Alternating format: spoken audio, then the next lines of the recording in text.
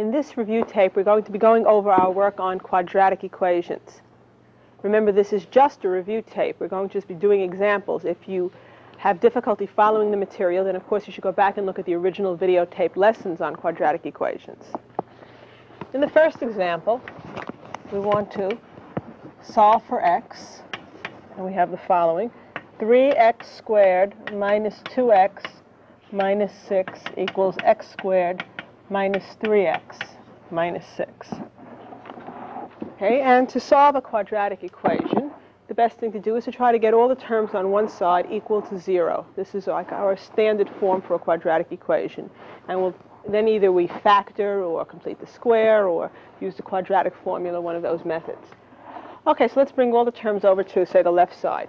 We can subtract x squared from both sides of the equation. And at the same time, if we want, we can add 3x to both sides and add 6 to both sides. Okay, this, of course, gives us 0 on the right-hand side. And on the left-hand side, we have 2x squared. 3x squared minus x squared, that's 2x squared. Minus 2x plus 3x is plus 1x. And then minus 6 plus 6 gives us 0. Here we have the simplest type of quadratic equation to solve for factoring, one in which the constant term is missing. Since there is no constant terms, we can simply take out an x. We have a common factor for these two terms. This leaves us with 2x plus 1 equals 0. And after factoring, the idea is to get ourselves in positions, for example, like r times s equals 0. If the product of two numbers equals 0, this would imply that either r equals 0 or s equals 0, possibly both. Okay, so the product of two numbers is equal to 0. That means either the first is equal to 0 or the second is equal to 0, or both are equal to 0. Okay, it only works if you can get this product of two numbers equal to 0. If, for example, you had the product of two numbers equals 10, okay, one could be 2, one could be 5, one could be 10, one could be 1, one could be minus 1, one could be minus 10, and of course there are loads of possibilities. 0 is, of course, special. We know right away, automatically, that at least one of the numbers has to be 0, either x equals 0 or 2x plus 1 equals 0. Okay, well, this just gives us x equals 0. This gives us 2x equals minus 1, subtracting 1 from both sides, and x equals minus 1/2. So we have two solutions here. X equals 0, x equals minus 1/2. And of course, you can go back to the original equation and check these two.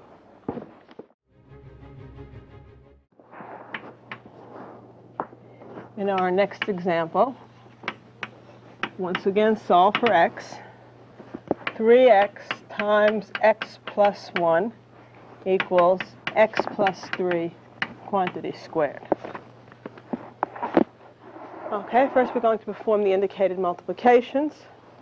Simplify, get everything on one side equal to 0, and then we will solve that quadratic equation. Using the distributive law here, 3x times x gives us 3x squared. 3x times 1 gives us 3x. X plus 3 squared is, of course, x plus 3 times x plus 3. Multiplying it out by FOIL, we get the first terms, x squared. The outer is 3x. The inner is plus 3x. That's plus 6x. The last terms for plus 9. Okay, and then once again, trying to get everything on, say, it could be the left or the right side, equal to 0. Say we work with the left side again. We subtract x squared from both sides. Okay, we can also subtract 6x from both sides. Don't have room here. We'll take care of the 9 separately. This gives us 2x squared minus 3x equals 9. And then subtracting 9 from both sides of the equation. 2x squared minus 3x minus 9 equals 0. Here we have our quadratic equation in the standard form, ready for us to factor. It's a little harder than the one before. Just want to remind you, in the example before, it was the easiest one to factor. There was no constant term. So an automatic factor was x, and then we were just left with this other linear factor, and we were able to work it out. Here we have no common factor. We're going to try to see if we can write this trinomial as a product of two binomials. And it's a certain amount of trial and error. We know that the 2x squared is going to come from, say, a 2x and an x. But as far as the minus 9, we could have a -9 and a +1, or a +9 and a -1, a -3 and a +3, or a +3 and a -3. And if you write down those possibilities and consider them all, it turns out that there is one that works, 2x plus 3 times x minus 3. And we would check this using FOIL. 2x squared minus 6x plus 3x is minus 3x minus 9. Okay, so we have factored it. And we have like r times s equals 0, so either r equals 0 or s equals 0. This gives us 2x equals minus 3, x equals minus 3 halves. And here, x equals plus 3. And these can, of course, be checked in the original equation.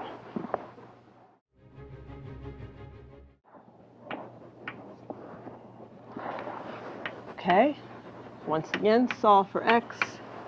This time we have a fractional equation, 6 over x plus 1 minus 2 over x minus 3 equals 4. And the way we handle all fractional equations is to try to get rid of the fractions. That is, to find the LCD, the lowest common denominator, and multiply both sides of the equation by the LCD to clear the fractions. We will then solve the resulting equation. Okay, when you handle a fractional equation, particularly one that has variables in the denominator, okay, the check becomes very important. Okay, where in the other examples I said, well, we can check both in the original equation, and you know, it's nice to do, but it's not essential. On a fractional equation where there are variables in the denominator, it becomes much more important to check. It is possible that while we were solving the equation, we introduced a root, what we thought was a root that really is not a root to the original equation, because basically we solved the one without fractions. Okay, so you have to go back to the original equation and check. Another time when you really should check, and a formal check would be when you have an equation involving radicals, and for example you've squared both sides of the equation. You can also introduce an extraneous solution in that type of a problem. We'll consider one of those a little later on. Okay, back over here, the LCD in this problem is simply the product of the denominators, x plus 1 times x minus 3. This, of course, is like 4 over 1 here.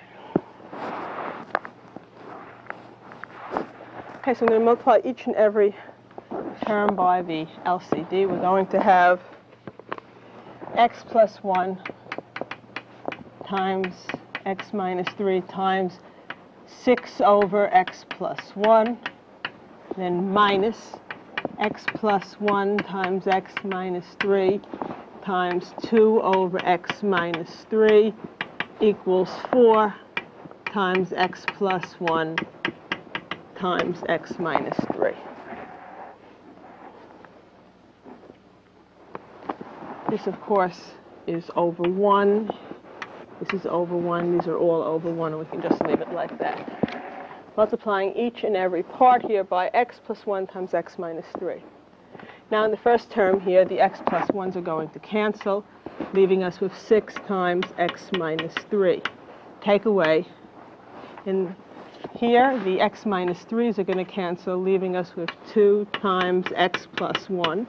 And the minus sign, of course, comes from the subtraction. And then over here, 4 times, and we can multiply x plus 1 times x minus 3. And if we do that by FOIL, we get x squared. Outer is minus 3x, the inner is plus 1x, so it's minus 2x, and the last is minus 3. We're now going to try to simplify this quadratic equation. We're going to distribute the 4 here, the 2 here, and the 6 there. And then we're going to collect the terms, the like terms. Let's see what we have. 6x. 6 times minus 3 is minus 18. 6x minus 18. Here, actually, we're going to distribute the minus 2. It's a little easier that way. Minus 2x minus 2. And over here, distribute the 4. 4x squared minus 8x minus 12. Okay, on the left side, we can simplify. We can say 6x minus 2x is 4x, minus 18 minus 2 is minus 20, equals 4x squared minus 8x minus 12. And we're going to put our quadratic equation into standard form. That is, everything on one side equals 0. And in this example, it certainly seems easier to get everything on the right side and 0 on the left. So I will subtract 4x from both sides and add 20 to both sides, giving us 0 on the left equals 4x squared minus 12x plus 8. Here we'd like to factor this. Okay, now you may say, well, there is a constant term, so I'm going to immediately try to make it the product of two binomials. But you should remember, in any factoring, we always look for a common factor. And although we don't have x as a common factor here, we do have 4 as a common factor. And we can pull out 4, leaving us with x squared minus 3x plus 2. And if we do that, the factoring becomes much simpler. Okay, whereas this would have required a lot of trial and error here to factor x squared minus 3x plus 2. Since there's only one way to make the x squared, we can say to ourselves that we want two numbers which multiply to plus 2 and add to minus 3, minus 2, and minus 1. X squared minus 3x plus 2 times the 4. In a sense, we have like the product of three numbers equals 0, r times s times t. We can say either this equals 0, or this equals 0, or this equals 0. Of course, 4 can't be equal to 0, and it can be ignored. Alternately, you could simply say, I'm going to divide both sides of the equation by 4. And you would have 0 equals x minus 2 times x minus 1. So either way, it becomes basically a situation of x minus 2 equals 0, or x minus 1 equals 0, leading us to x equals 2 and x equals 1. Two possible answers.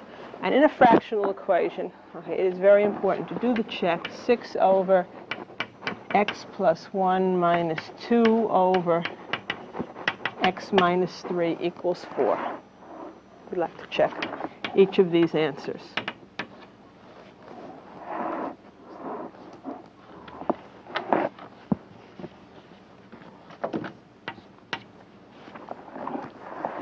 Okay, we have to check the x equals 2. And when we check x equals 2, what do we get? We plug in here, we'll get 6 over 2 plus 1 minus 2 over 2 minus 3 should be equal to 4. 6 over 2 plus 1, that's 6 over 3. 6 over 3 is 2, minus 2 over minus 1. 2 over minus 1 is minus 2. This should be equal to 4, and of course 4 equals 4, it checks out. 6 over 3, that's 2, minus 2 over minus 1, that's minus 2. 2 minus a minus 2, 4 equals 4. The other one is to check x equals 1.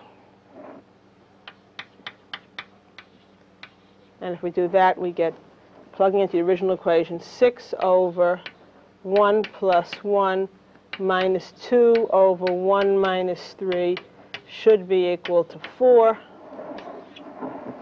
6 over 2, that's 3, minus 2 over minus 2. 2 over minus 2. 1 minus 3, that's minus 2. 2 over minus 2 is minus 1. 3 minus a minus 1 is 4, and it checks out. Okay, so we have solved this problem. Both of these are solutions. Okay, now, while in the last three examples we were able to factor each of the resulting quadratic equations, okay, it is not always true that we can solve a quadratic equation by factoring. And I want to show you, we go over another method. That is the method of completing the square here. I mean, there's no question, if the problem factors, factoring is easier than completing the square, but not everything does factor. Okay, solve by completing the square. And then after we do that, I want you to check it by using the quadratic formula.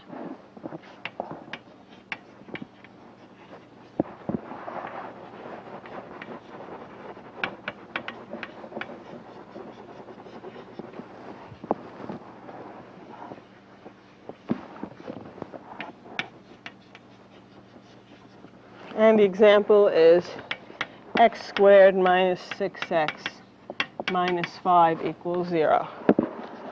Okay, and this you can sort of convince yourself very easily that it doesn't factor. We'd need two numbers which multiply to minus 5 and add to minus 6, and we're not going to be able to find integers that do that. If it had been, for example, x squared minus 6x plus 5 equals 0, two numbers which multiply to plus 5 and add to minus 6, then we could factor in this form. X squared minus 6x plus 5. Okay, but this way we can't find two numbers, two integers here, which multiply to minus 5 and add to minus 6. So we're going to do this by completing the square. Just want to remind you of how completing the square works. It's basically, we try to write this as a perfect square, and then we solve by extracting roots, taking square roots of both sides. If you have, for example, x plus p squared, this is x squared plus 2px plus p squared. So we're going to have to ask ourselves, okay, what's missing to make this a perfect square? The first step, of course, is to get the constant over to the other sides. In this sense, it differs from all the other techniques that the technique of factoring and also the quadratic formula. In those cases, we want standard form, everything on one side equal to 0. But for completing the square, we want to get the constant over to the other side. So we start with x squared minus 6x equals 5. And we ask ourselves, how can we make x squared minus 6x look like a perfect square? In other words, what's missing?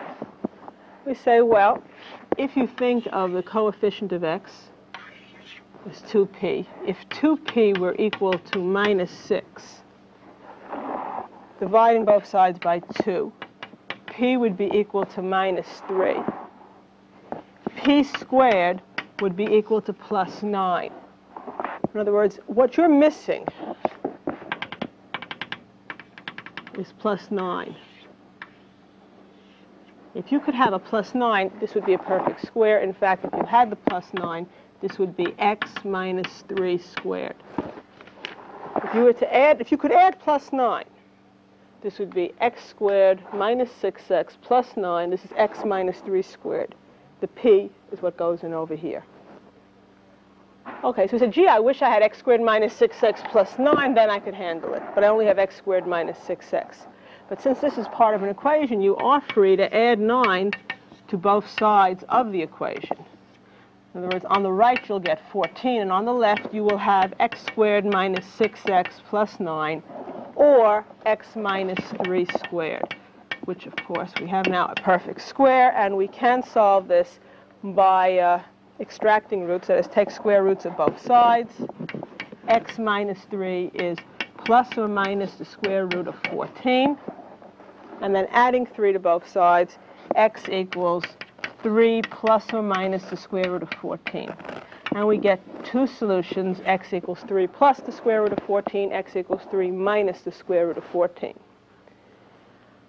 Okay, if you want to somehow make this whole process a little more automatic, this business of completing the square, we can analyze what we did. We said 2p here is minus 6. We took half of that for p and we squared it. So if we want to do it all in one, we can say, take the coefficient of the first degree term here. In this case, it's minus 6. Halve it, get minus 3. Square it, get 9. And that's what you add to both sides. Okay. Take half the coefficient, square it, and add it to both sides. Okay, now let's also check this example by using the quadratic formula. Okay, I'm going to do another method. I'm going to solve this by using the quadratic formula, see that we do get the same answer. It's really up to you. Most people find the quadratic formula easier than completing the square. Okay, but you do have the option. X squared minus 6x minus 5 equals 0. You leave the problem in the standard form. You try to write it as, in other words, ax squared plus bx plus c equals 0. knowing that if you can write it like that, then x is given by the formula minus b plus and minus the square root of b squared minus 4ac all over 2a. Okay, the first thing to do, however, is to figure out what a, b, and c are and actually write them down. A is the coefficient of x squared, therefore a is plus 1. B is the coefficient of x, that is minus 6. You include the sign. C is the constant term with the sign minus 5. So we get for x minus b, that is minus 6 plus or minus the square root of minus 6 squared minus 4a, which is 1, c, which is minus 5, all over 2a, 2 times 1. So what do we get? Minus a minus 6, that's plus 6, plus or minus the square root of minus 6 squared, that's 36. Minus 4 times minus 5 is plus 20, all over 2. Let's continue over here. We have x equals 6 plus or minus the square root. Now 36 plus 20, that's 56 over 2. All right, now we'd like to get this in simplest radical form, and we notice that 56 is 4 times 14. It can be simplified somewhat because it does have a perfect square factor. So we write this as 4 times 14 over 2. And then we can say that the square root of 4 times 14 is the square root of 4 times the square root of 14. The square root of 4, which is 2, times the square root of 14. And then finally we can, don't just go in and cancel 2's or something like that. Of course, you have to factor. Only cancel factors, not terms, and 2 is a factor in the numerator. If you pull out a 2, you're left with 3 plus and minus the square root of 14 over 2 here. 2 times 3 is 6, plus or minus 2, the square root of 14. Now the 2's can cancel, leaving us with x equals 3 plus or minus the square root of 14. And if you go back over here, this is exactly what we got by completing the square. X equals 3 plus or minus the square root of 14. And as I say, it's up to you to decide which method you'd rather use, which you consider to be simpler. Most people sort of rely on the quadratic formula. Okay, but in this case, it seems almost that this was really a little bit less work. Okay, I'd like to do another example, also solving by completing the square and checking using the formula. This will be example number 5. Now, in this case, the completing the square gets a little complicated. See, if this was as hard as it was going to get, I think completing the square you might even prefer. Okay, but in the next example, it makes a good case for the quadratic formula because completing the square gets a little difficult. And the example is the following: 2x squared minus 10x minus 3 equals 0. Now let's assume that you've tried to factor and you've gone through all of your trial and error possibilities and it doesn't seem to factor. Okay, you can't get the binomial factors with integer coefficients, so you try something else. So we do it by completing the square. Okay, we don't use the straight standard form. We get the constant over to the other side. So we add 3 to both sides. And we get 2x squared minus 10x equals 3. Okay, one other catch. The technique of completing the square that I've showed you is based on x plus p squared. It's based on having coefficient of x squared plus 1. So if there's some other number for the coefficient, I want you to divide both sides of the equation by that number first. So in this case, I will divide both sides of the equation by 2, and means each term gets divided by 2, giving me x squared minus 5x equals 3/2. Okay, now we're going to use our procedure for completing the square. We're going to take half of the coefficient. Okay, if you prefer the 2p business, I mean, use it. 2p is minus 5. Therefore, p is minus 5 halves. In other words, half the coefficient. 1/2 of minus 5 is minus 5 halves. Some people prefer it this way. Some people can do it in their heads. And then p squared, what you're going to add to both sides is 25 quarters. Or you simply say in your head, half this coefficient minus 5 halves. The coefficient is minus 5. Half of it is minus 5 halves. Square 25 quarters. Add that to both sides of the equation. So either way. Now you get x squared minus 5x plus 25 quarters on the left equals 3 halves plus 25 quarters on the right.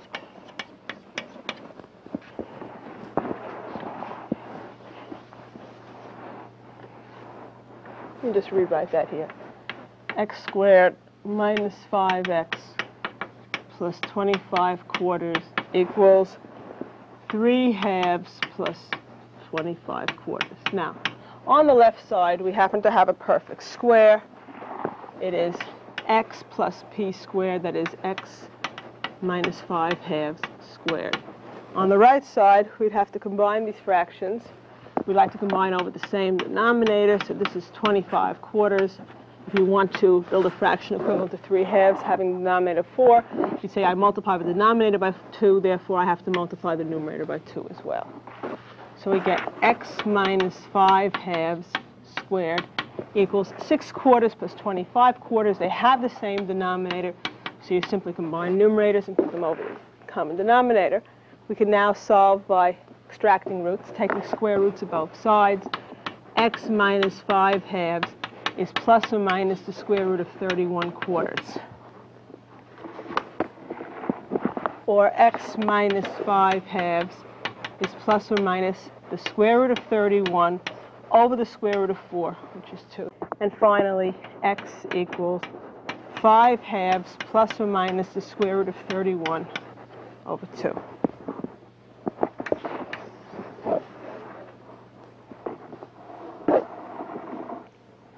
Now I'd like to check by solving the same problem using the quadratic formula.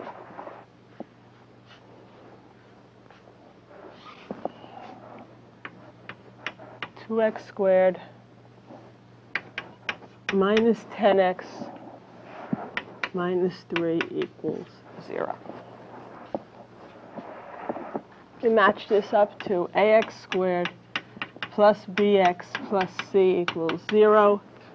We do not first transpose the constant or bring the constant over the other side. We leave everything in standard form. Everything on one side equals 0. We figure out what a is. It's 2.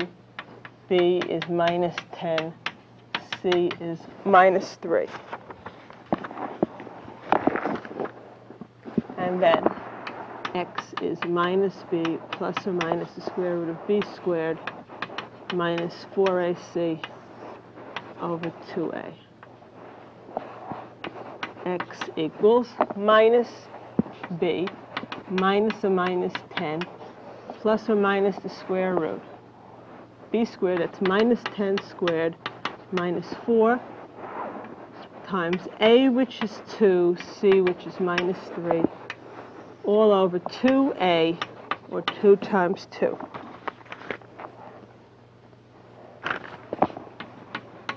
X equals minus or minus 10, that's plus 10, plus or minus the square root of. Minus 10 squared, that's 100. Minus 4 times 2, that's minus 8, times minus 3 is plus 24 over 4. So that's 10 plus or minus the square root of 124 over 4. And there is a perfect square factor of 124, so it's not in simplest radical form. If we realize that 124 is 4 times 31, we get x equals 10 plus or minus the square root of 4, that's 2, times the square root of 31 over 4.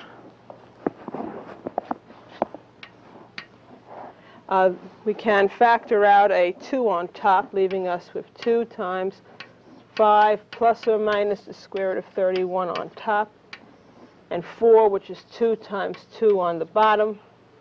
The 2's cancel, so we get a final answer of 5 plus and minus the square root of 31 over 2.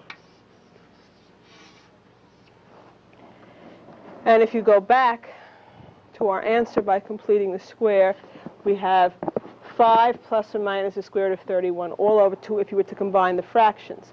Now I just want to point out that when you work it out by completing the square, you generally get these 2 parts. When you work it out by the quadratic formula, because of the formula setup, you get the whole thing over the denominator. But you see, of course, it's the same thing. 5 plus or minus the square root of 31 over 2 here. Here, 5 over 2 plus or minus the square root of 31 over 2. Okay, now, in the next example, I'm going to let you choose your own method to solve it. In general, this is what problems will be like. No one will tell you how to solve it. You can solve it by any method of your choice. We have example 6, solve for x. 3x squared plus 7x equals 20.